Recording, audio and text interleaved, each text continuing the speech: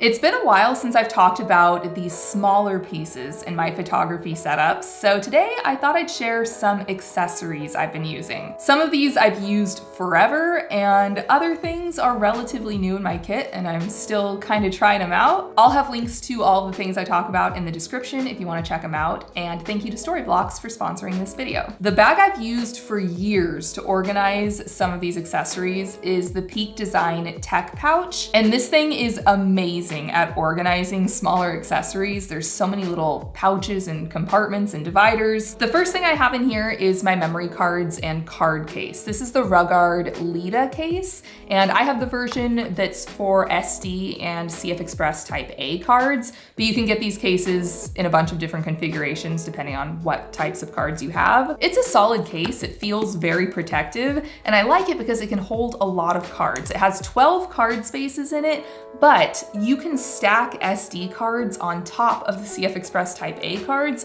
so I could actually get 24 cards in here if I really wanted to. The main memory cards I use are the ProGrade Digital V90 SD cards. I have quite the collection of these going on. I've used them for years. They're super fast, which is essential for shooting 4K video at 120 frames per second or burst shooting raw photos. However, I do find if I'm really heavily burst shooting raw photos on my Sony A1, which are 50 megapixels, like wildlife action shots, sometimes the buffer will get a little backed up with these. So when I want an even faster card, I have some of these Sony Tough CF Express Type A cards. These are nearly 3 times as fast as the V90 SD cards. They are so crazy fast. When I'm burst shooting, they have no trouble keeping up. But CF Express Type A cards are significantly more expensive than V90 cards, and V90 cards are already expensive. So they're the kind of thing that unless you are specifically shooting something that you absolutely need it for, you do not want to spend the money on it. I bought these mostly just for wildlife shooting, and also a lot of cameras don't even take CF Express Type A cards. And then I also have some micro SD cards for my drone and my GoPro. Honestly, I don't use any specific type of card. I'll use anything that's fast enough. And I like that I can store them in this case if I keep them in their little SD adapter cards that they come with. And then to back up all of my cards, I use the Samsung T7 SSD portable drives. I have a whole collection of these. I've used them for years. I've always been so happy with them. I like the small size. They're about the dimensions of a credit card. I like that they come in different colors. I also have some of the T7 Shield versions, which are the same drive, but they just have like a protective rubberized casing. To be honest, I prefer the regular T7s because they're a little smaller and I can put Velcro on them to stick them to my laptop case, where nothing sticks to the rubberized casing on these. They're super fast, really quick to transfer data to and from, and I also edit all of my videos off of these drives. They're absolutely worth the investment, and pro tip, my favorite way to label these is with Post-its. People are not talking about Post-its enough for gear organization. I just trim the sticky part of the Post-it into a label, and the adhesion is perfect. It stays on. I mean, this has been on this drive for months. Doesn't peel up, it can toss around in my bag, but when it comes time for me to wipe a drive and I want to take the label off, it comes off so easily. This is a Post-it label on my memory card case. I just buy assorted colors so I can color code things. Speaking of labels, this is starting to feel a little like a craft video. Something new I'm using on my gear this year is glow-in-the-dark tape. I saw some people using this on a recent photography trip, and it is absolutely genius if you do nighttime photography, especially astrophotography. Because when you're shooting at night, you keep all of the lights off around you so that you don't ruin the exposures you're taking. But in complete darkness, it can be hard to see where your tripod legs are or where that lens cap is that just fell. So if you add some glow-in-the-dark tape to your gear, you'll always be able to see it. So I've added a strip to each one of my tripod legs. You could put this on lens caps, you could put a little bit on your camera body, anything that could fall out of your bag, little pieces that you use. I don't use a specific brand, I just went online and searched for glow-in-the-dark tape, and I just think that's like the coolest hack for your gear. I want to take a minute to say thank you to Storyblocks for sponsoring this video, because there's nothing more frustrating than editing a project and realizing you just need that one clip of that one thing and you don't have it. Storyblocks has you covered. They have over 1 million high quality stock assets, including video clips, sound effects and images that you can use in your latest project. And they have an unlimited all access plan that allows you to download anything in their library, and you can use the assets for personal or commercial use. So if you're doing a project for a client and need a sound effect you don't have, you can get it from Storyblocks. So definitely check them out, and I will have a link in the description. The next accessory I've been using is the SmallRig rotatable mount. This is one of the newer accessories in my kit, and I decided to try it because I often find myself taking the same shot twice. Once horizontally for YouTube or traditional media,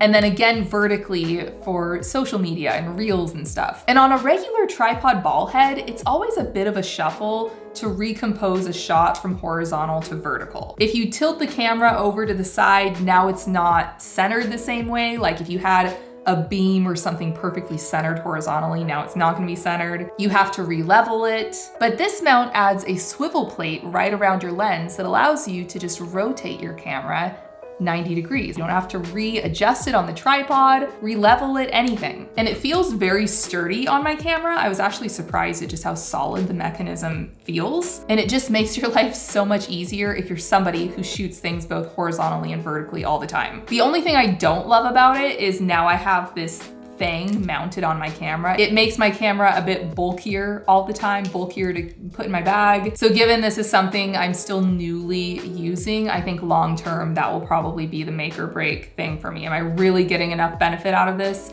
to also have that extra bulk on my camera all the time? Next is a really cool charger. This is the Bro9 camera battery charger. And if you're the kind of person who charges batteries from a bunch of different cameras at once, this is the product for you. It comes in both a 2-port and a 4-port version. I have the 4-port. You plug it in with a USB-C cable, so you have this center charging unit, and then you buy these charging blocks for whatever batteries you have, and they attach to the ports magnetically. And with 4 ports, I can charge 4 batteries at a time in any assortment that I need. Also, the little charging blocks magnetically stack together, so they're kind of easy to keep all in one place. Something like this is so important to me when I travel, because at the end of the day, when I get back to my hotel room and I'm tired and I want to go to bed, but I've got to reset everything, I've got to back up the cards, I've got to charge the batteries.